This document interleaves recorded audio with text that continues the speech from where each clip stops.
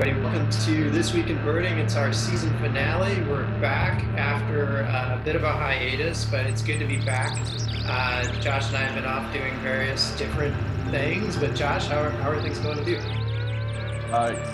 Yeah, pretty well here. In terms of birding tourism and red hill birding, things are very slow right now, of course, because nobody's traveling. People I think are starting to do some weekend trips, local driving trips and stuff, but most people still don't want to get on an airplane. So it's a very difficult time for the tourism industry in general. Birding tourism, of course, it's part of that. So, one thing I've done to adjust is I offered some local trips around the Chicago area in June. There was a really amazing response to those. So those were great. We did, I believe, 8 trips to places like Kankakee Sands in Indiana, Goose Lake in McHenry County near the Wisconsin state line. Some real hot spots where you can go out and see a lot of really interesting birds, grassland birds and wetland birds in particular. So that was great. I'll offer those again starting in the fall. This is sort of the birding lull of the midsummer where nesting birds go quiet and there's only the first few shorebirds trickling south. So I'm going to pick them up in the fall, and then we'll see what happens with some of my bigger tours that I've planned for the fall, because it was supposed to be a very busy fall for me, leading trips in US, Africa, Asia. So we'll see what happens with those, but looking forward to doing local trips in the meantime. Yeah, it's great. I saw some of the lists coming from places like Kankakee Sands and was just blown away. That's such a vast area, and it's an awesome area. Yeah, and kudos to you for getting right to where the really interesting species are and showing them to people and making that accessible. Yeah. How are things with you? Great. Yeah. I mean, I've been busy, and a big part of my time has been as a plover monitor here in year 2 of Monty and Rose, and I'm thinking about how to create another film about the birds, and have just started with some filming with our videographer, Mitch Wankus, out at the beach. It's been a very different year. I mean, the story is, I think, gone in some interesting directions. I think with the, we'll get back to this in our top 5, but I think with the beach closure, that's created some maybe new storylines, and then I think there's a big opportunity to still tell some backstory and provide some of the history of the birds and Montrose Beach. So that's likely where it's headed. So it's going to be fun to kind of get re-engaged with that project, and with all the people who've made it possible over the past now 12 months or so. So we're going to turn to this is our season finale. Really, the season finale is referring to this end of spring migration, ostensibly.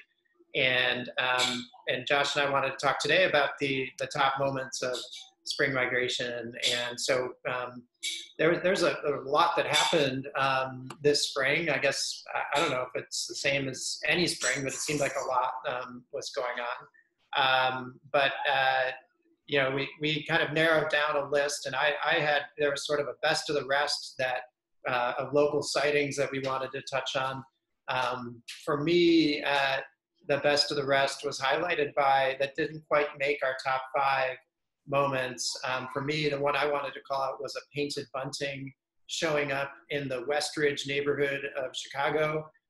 This is a residential neighborhood in the interior of Chicago, and it's just one of those things that birding dreams are made of. Like, you're walking down the street and all you're seeing are house sparrows and pigeons and maybe robins or cardinals, and then you have a painted bunting sitting on the roof of someone's house. And that was just, I think, an incredible sighting, and Jeff Screntney went out and got a great photo of it. And there's just that to me is sort of a dream sighting. And so I picked that one just because it seemed kind of unlikely in a very And in terms of local sightings, my best of the rest was wild turkeys that seemed to be wandering around the city, and still are. There was a report from Rainbow Beach on the lakefront on the south side just the other day. But wild turkeys were gone from Illinois about 100 years ago. There were some reintroductions that were very successful, and that's primarily, they were hunted out, and the reintroductions and a lot of the efforts to improve turkey conservation have been driven by hunting, but they've done very well. And now we have them in forest reserves, especially suburban forest reserves, and they've been slowly but steadily making their way closer and closer to the city itself, to Chicago itself. And the last couple of years, they've been seen wandering right through the city. So there's one seen in Rogers Park, and then presumably the same one walked north into Evanston, just a couple of blocks from my house. Happened to be on the block that Isu O'Brien, who's a local birder, lives on. He went out and saw it. Unfortunately, by the time all the other local birders showed up, we couldn't find it. So it's been amazing, and I think we're going to be seeing more and more turkeys in all of Cook County and in the interior of the city more and more in the coming years. So I think there's a trend there. Yeah, and it's just, they seem like much more of a, they live up to their name of wild turkey. They're sort of symbolic of what I consider to be wilder places normally. So this is, kind of a stunner that maybe there's some, and I don't know if it speaks to the, increasing habitat restoration, efforts that are taking place, or if this is some change in their behavior. But I mean, it's pretty incredible. Yeah, and well, when you think about it, they're ground-dwelling birds. They don't fly very much at all, so you'd think they'd be very prone to not surviving long in cities between dogs, cars, coyotes.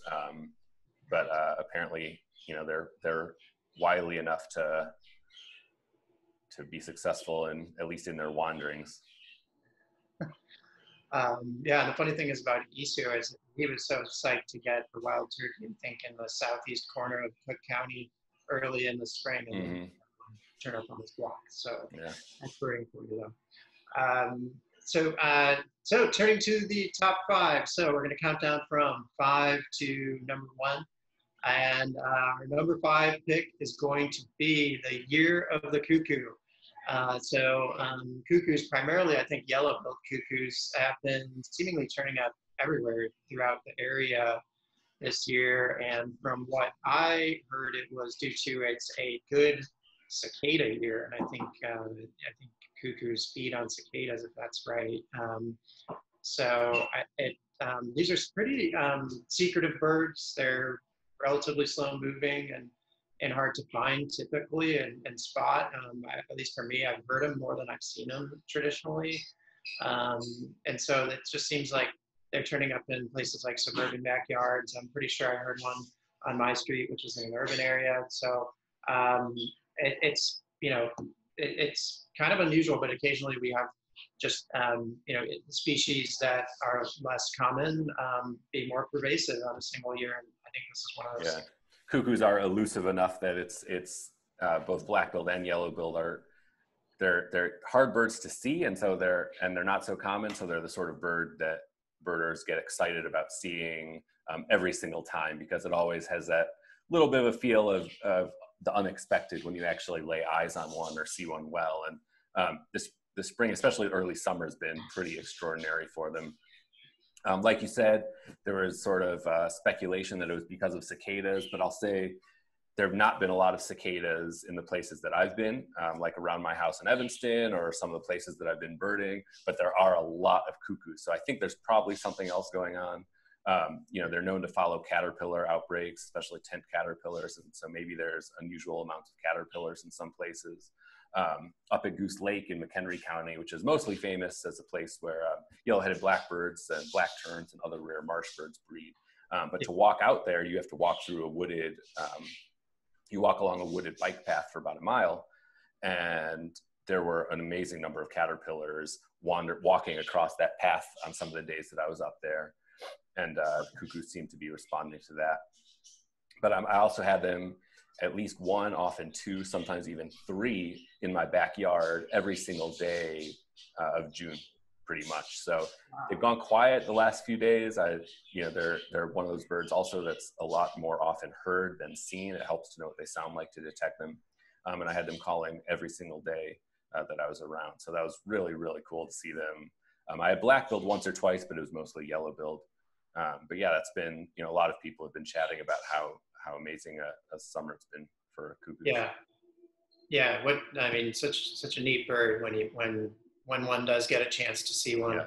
And I will say one more yellow-billed cuckoo fact, since I've worked with peregrine falcons around the city a lot, monitoring them, and I get to go up to their nests to fan the chicks and study the chicks. And one thing that we do when we're at the nest is we look around at the feathers that they've left from the prey remains.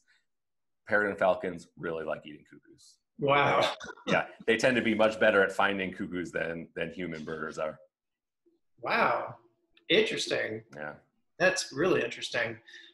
Here, I thought that they just pretty much ate like the pigeons of downtown Evanston or something like that. Or no, during migration they eat the whole smorgasbord of migrants. At least migrants of a certain size. They like birds that are about the size of cuckoos, between cuckoo and pigeon size. Holy cow, that's amazing! Yeah. Wow. All right. Well, let's move on to number 4. Number 4 goes back to a date in May. It was a Friday in May that was just incredible. And at Indiana Dunes, there was a massive movement of birds migrating along the lakefront in Indiana Dunes State Park that morning. And, people who were there standing at the tower in Indiana Dunes State Park described it as one of the most incredible moments of their birding lives. And, this was a day in which there were state records fell. I mean, there were 300 Cape May warblers seen, hundreds of indigo buntings, Baltimore orioles. To put that in perspective, birders are pretty happy if you see 1 or 2 Cape May warblers in a day. 1 or 2 in a morning in May, and you're pretty excited to have seen some Cape May warblers. So 300 is like, that's totally unprecedented. Right. Yeah, and there's some great video and of that morning and what it was like to be up there, and you just see people's heads and cameras swiveling constantly. I mean, it was May 15th, Friday, May 15th, and this was just an incredible day. I wrote about it for Nature Loves Chicago, and that post had our most visits, most views of any post during the whole effort. So, the conditions were just right for that. There were, I think, must have been a front that came through with south winds pushing birds to the lakefront, and I can't remember exactly what the winds were. It was a rainy evening. The night before it was raining. Okay, yeah. And to some extent it was predictable, right? So some birders saw that these conditions were really good. So Stephanie Bilke went down from Chicago and because she thought the conditions looked right, and they were spot on. And the number that stood out to me, I think they reported 900 Baltimore orioles. I don't have the list in front of me, but just amazing birds. And we of course had Brad on Brad Baumgartner on one of our live shows, and he talked about that day. And one thing that really stuck with me is that he estimates that they only identified 5 to 10%. I think it was 5 to 10% of the warblers that went by, because they're just zipping by so fast. So even when you see a number like 300 Cape May warblers, some of their other warbler numbers, the number of unidentified warblers would have been in the many thousands probably. And that's just an astounding movement. Yeah. An amazing thing to witness. I wish I had been there. Yeah, and I just checked, and the previous record for Cape May warblers was 60. So, there's just impossible to actually get an accurate count of birds sort of blurring, past. And I still personally am having a hard time even fathoming what that would be like to experience. And it's also amazing, that tower, this is at Indiana Dunes State Park on the lakeshore in Indiana, and they actually have a tower up there and dedicate, it's known as a place to see birds migrating in spring, especially early in the morning. And they have this tower, and they have a paid counter there every morning. So it's a great way, besides just having people there to witness these incredible days, it's a great long-term monitoring project to keep track of populations of birds and migrating birds going through there. So it's a really good project in general. And I think the, Indiana Dunes, just to give it an additional shout out, I mean, their birding festival had to be canceled this year, but that birding festival is on par with the top birding festivals in the Eastern US. And when I think of it, we also had Allison Villog on from Whitefish Point and Whitefish Point, Michigan. But to me, it's like Whitefish Point, Michigan, Point Pelee, McGee Marsh, and places like Indiana Dunes. I mean, Indiana Dunes is kind of in that, to me, in that conversation as a funnel or as a migrant trap, around the Great Lakes. And so it's and Montrose Point, can't leave Montrose Can't forget Montrose. I'm just like neglecting my local patch. So awesome. So moving on. Speaking of which, number 3, Monty and Rose returning to Montrose Point and specifically Montrose Beach Dunes to nest another year. I think it was a long-awaited winter. Would they return? Would they show up at the same place? When would they return? Were both of them okay? I mean, this was, they had to survive 1,000-mile flights to their 1,000+ mile flights to their wintering grounds and back. But Monty and Rose returned on May 1st within hours of each other. And I think, it was during these difficult, sobering times that we're in, this was a bright spot. And I think there were people, at least I was uncorking a bottle of champagne and celebrating the moment. I'm not sure if others were, but we were toasting it. In fact, we did toast it when we had very next day, we had a screening of the film on WTTW and did a virtual toast afterwards. So, I mean, it was so great. And I think there was a lot of uncertainty about, would monitors be able to get out there? But actually, it's been a great year, and they picked a nice place to nest that was well out of, where any flooding could take place. And they hatched all 4 eggs this go around. I mean, and now we're hopefully really close to fledging three young piping plovers. So, the story just continues to be an incredible story, and there are new twists and turns always. And I think just trying to put it in perspective of what we would have thought in, say, like the 80s about like piping plovers nesting on Montrose Beach. That would have been, I think, unheard of. So, I mean, it continues to be just a wonderful success story on so many levels. Yeah, they're doing great. I mean, it's such a strange year, but I mean, it seems like there's been a lot less drama with them in the second year, partially because they picked a good place to nest the first time, unlike last year where their first nest got flooded. There's no people to deal with, or many fewer people to deal with. The beach is closed, which is just incredible. There was a huge flock of gulls sitting there the other day, totally undisturbed. And the plovers were off in their favored area. No concert drama this summer, right? No one's having music. There's no concerts anyway. Well, as one of my friends said, like Monty and Rose have gotten exactly what they've always wished for, which is a beach and totally closed, and certainly no concerts being scheduled. Yeah, I mean, they just have to deal with the killdeer that they're battling with every now and then, but they seem to have come to some sort of agreement about who gets to live where. So yeah, it's been fun. I've been out monitoring once a week.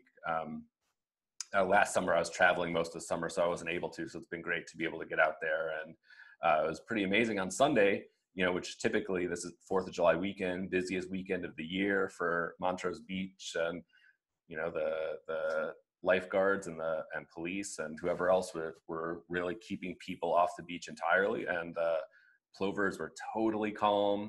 We almost didn't see them in the 2-hour shift. They were just sitting. It was very hot. They were just sitting, resting. But yeah, they're doing great. It's a very good story, and it's one of those.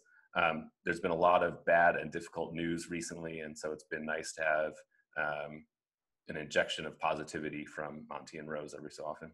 Yeah. And you mentioned the gulls, and I would say one of the big contrasts from last year is that because we had such a smaller, beach to work with, and like volleyball was still active, et cetera, the gulls had all concentrated, which are plover predators potentially had concentrated inside the enclosed area last year, and were a sort of constant threat. And this year, since there's almost no activity on the beach, those gulls are hundreds of yards Yeah. away. You know, it was funny, not this past weekend, but the weekend before when I was out there, there was a freshly fledged juvenile ring-billed gull, right? They nest nearby, like down by Navy Pier. And, you know, it must have just left the nest and arrived at Montrose for the first time. And, you know, there were 200 gulls sitting on the beach, and this one very young bird, you know, just a few weeks old, came and landed right by the plover area. And immediately Monty and Rose went over, chased it away. The gull left, and you know, Monty and Rose had their territory back for themselves again. It was pretty neat to see. They're so indiscriminate about what they chase out of that enclosed area. I'm just amazed by it, and they're fearless when they go after, you know, much larger birds. But yeah, it's amazing, and you know, they're just this indomitable pair of birds, and you know, they're now beloved. We had another Chicago Tribune front page story about them a few days ago. You know, shout out to Morgan Green, the reporter that's just kept on that story, and if not for her, who knows where, you know, and her editors, like, where would we be? They were mentioned on a Weekend Edition on NPR, you know, national show one morning, which was, you know, I just happened to be listening. It was amazing to hear. So cool. Yeah. All right, so we'll move on. Number two. So number two is the really awful incident that took place in Central Park, where birder Christian Cooper and board member of New York City Audubon Society was falsely accused of something by an irate white woman. Christian is African American, and it was really, it was right in the Ramble, which is this area in Central Park that I think is quite well known for birding. I don't know if it'd be considered maybe parallel to something like a Montrose in Chicago, or very similar. Okay, and you know, I think you know, for me, it revealed that how much privilege I have as a white male birder, going out almost wherever I want in the area without very many fears, and without, you know, even having to think about these sorts of threats, and you know, and the you know, the you know, just awful kind of really, you know, really awful statements that the woman who was a dog walker made toward him, and even called the police and filed a false report. She's since been charged with a false report. But it brought to light so much, not only about, I think, a lot of work the birding community needs to do to be more inclusive,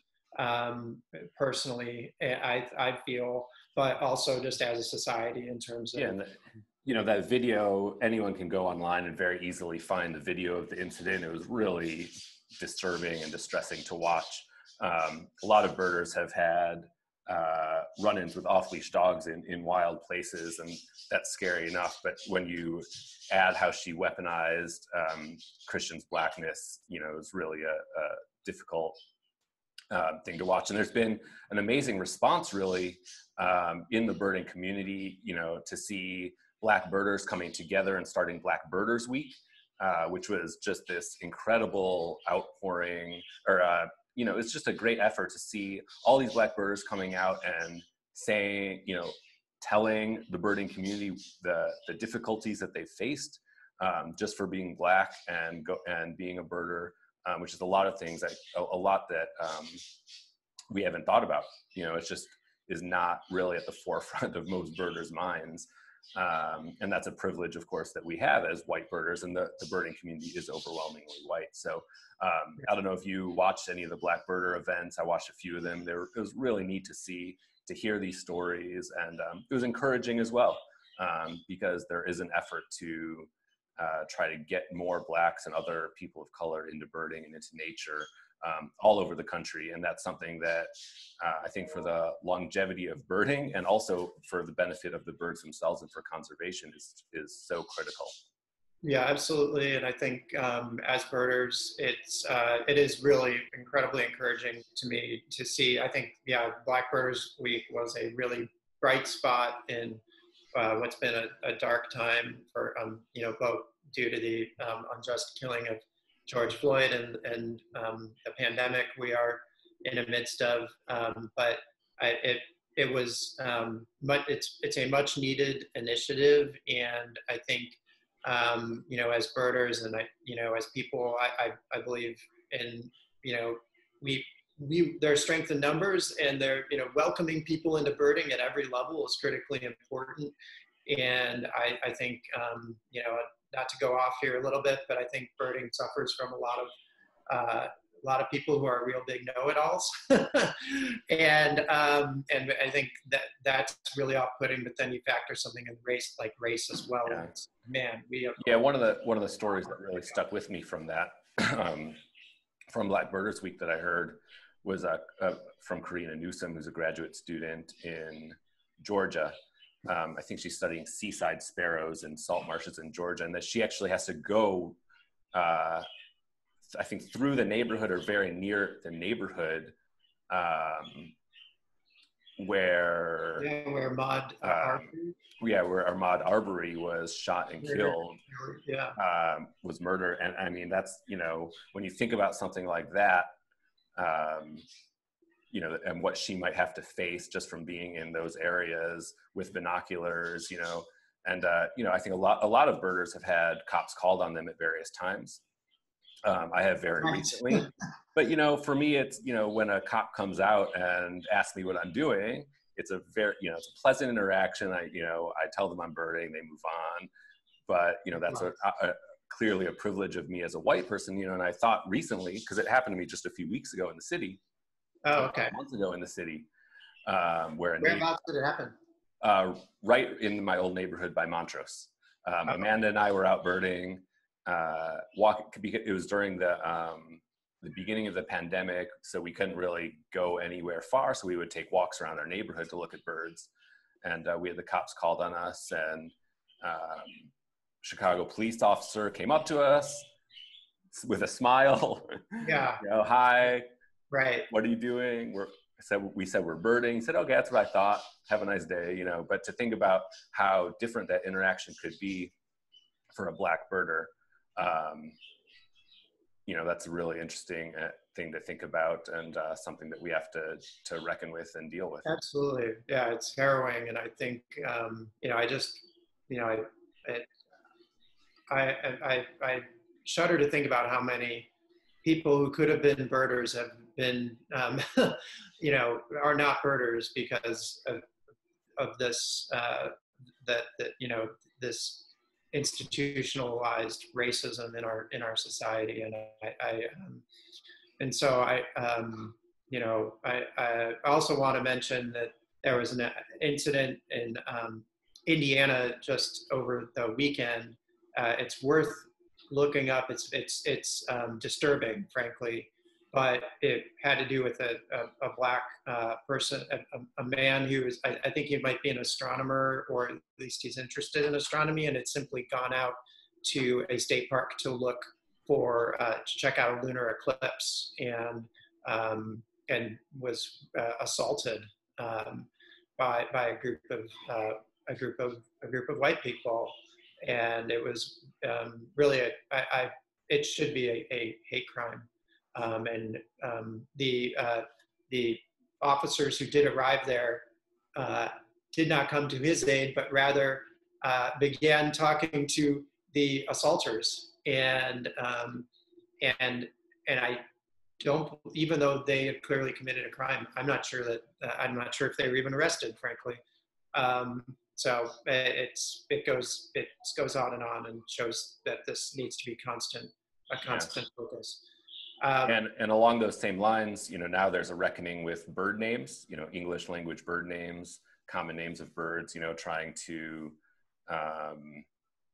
modernize the names in a way so that people who had a racist, who had a racist past are not honored with common bird names. And that's a, a whole nother issue and debate that's going on right now, but it's, it's certainly related to racism in the outdoors and racism, systemic racism in our society.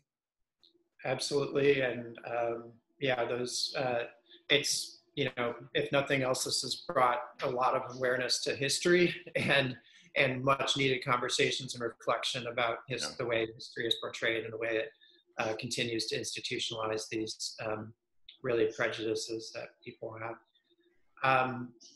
So moving on to number one, our top 5 is concluding, and our number 1 is the COVID-related issues, the way the pandemic affected birding, and it. I think you could sort of hear that throughout our conversation. Yeah, we probably mentioned it 100 times already. Probably referred to it in every one of these. But the pandemic and which has been, I don't mean to make light of it at all, because we have had hundreds of 130,000 plus people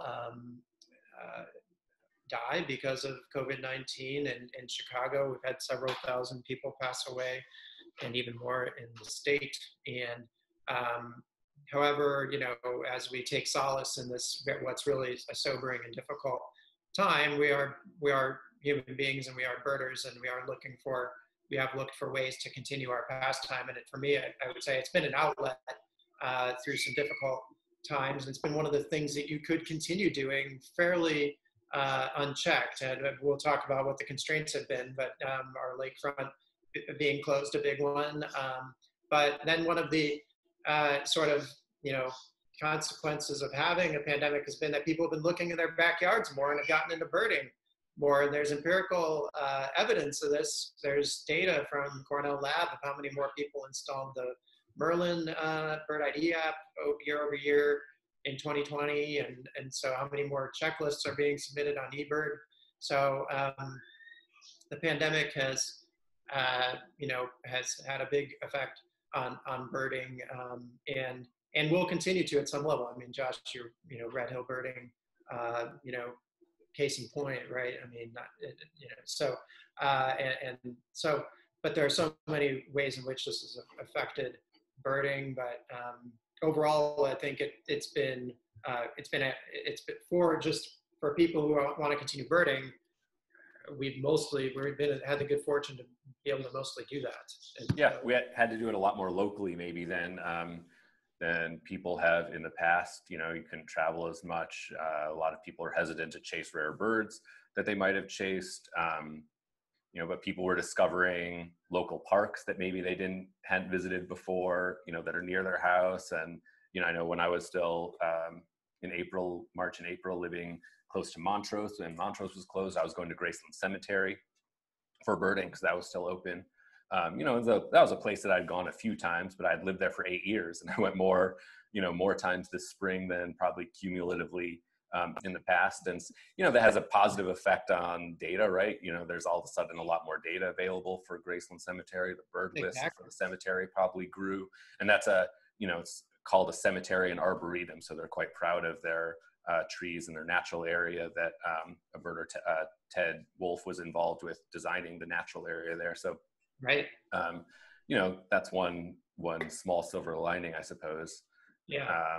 And of course, one thing that we haven't mentioned is that so many fewer people out probably meant good things for the birds, not just Monty and Rose, but other breeding birds and migratory birds were less disturbed. And I'm not sure that there's, other than Monty and Rose, that there's hard evidence of that yet. But, there's a lot of anecdotes about animals seen in places where people normally would be, and that sort of thing. So that maybe have been the people staying home may be helpful for wildlife overall. Yeah, I think one of the things I'm struck by is with Montrose closed, it was like, man, where are people going to go to get their 20 warbler species in a single day? But people got creative and went to places that had been maybe underbirded. You had, one, example I'll throw out there, like a Cerulean Warbler, I think was seen in Washington Park. Maybe, I don't know if that's been recorded there before, but it was just just in Washington Park, that's a great example. I went down there 3 or 4 times and had never been there. So I mean, it was an interesting year, but I'm impressed by how many. I think that probably the biggest limitation was with shorebirds. I think, you know, if the lakefront had been open, we would have likely, at least in Chicago, I know people were up at Waukegan Beach, but I think, you know, we were at least someone like sort of an intermediate level. I don't have almost any shorebirds on my list. Well, now we have almost the best situation for, you know, speaking about shorebirds specifically, because Montrose is not allowing people, and with no people, there's no dogs, no off-leash dogs. There's a big wet spot on the beach with we know what shorebirds like. So potentially, as shorebirds start migrating, which they are starting now, we don't think of the 4th of July as fall, but shorebirds are already making their way south. Right. Maybe we'll be in for some shorebird treats this fall in Montrose. We'll see. Yeah, and exactly. I mean, you're seeing there are some pictures coming out of Montrose on July 4th from plover monitors of a completely empty beach. And when was the last time on July 4th in Chicago there was a completely empty beach? Wow. Well, this is you know, the pandemic's not going away fast, at least not in the U.S. So there's still a lot of time to see how this all plays out in terms of birds and birding, because it may be that, you know, we're still under some sort of restrictions in the fall, and people are going to still have to be birding very locally. And we don't know the status of the parks on the east of Lakeshore Drive still, when they're going to be open. So there's still a lot of uncertainty surrounding the pandemic and regulations about our behavior. So still remains to be seen what's going to happen in the coming months. Yeah, and there could be, you know, return to more closures and more restrictions given trends are. Well, I know I will be continuing to bird in my backyard a lot. You know, it's pretty amazing to be, and I moved into a house in May with a big yard, and so it's been great to, you know, May was awesome in my yard. Got to go out every morning and see what warblers and tanagers and vireos and thrushes were coming through, and I will be doing a lot more of that as birds start migrating south. And I still have a blue-gray gnatcatcher and red-eyed vireo around, and I mentioned cuckoos that seem to have disappeared in the last few days, but won't be too long before the first migrant land birds start coming through too. The first Tennessee warbler and northern water thrush and Swainson's thrush and some of the really early ones. So that is the conclusion of our spring season. We did, I think this was our 11th episode of This Week in Birding. We're going to take a pause just so anybody who's watching knows we're going to pause for now, and hopefully come back in the fall with some new episodes as birds make their way back through this area. And until then, I think, you know, you'll be hearing more from me about Monty and Rose. Josh, any highlights on the Red Hill birding front you want to mention? Start offering some local trips again in the fall, so you can follow Red Hill Birding on Facebook to find out about that, or probably an even better way is to go to redhillbirding.com, sign up for the newsletter, the email newsletter that I send out really just a few times a year, to find out about some local trips. We're doing very small groups, self-driving with a guide, so that you know, you can maintain social distance and we're not all cramped in a single vehicle. And they were a lot of fun this summer. You know, I saw least bittern 4 straight trips to Goose Pond and black tern every time we went up there. And you know, I've got a couple of my friends leading those trips too, Matt Gillespie and Adam Sell, and I may even add 1 or 2 more people this fall. So yeah, come out and join us and get out birding with other people again. Yeah, cool. And great. It's been great having these conversations with you, Josh. Yeah, it's been a lot of fun. Yeah, we'll look forward to getting back in touch soon. And thanks to everybody who's kept up with This Week in Birding. It's been a lot of fun.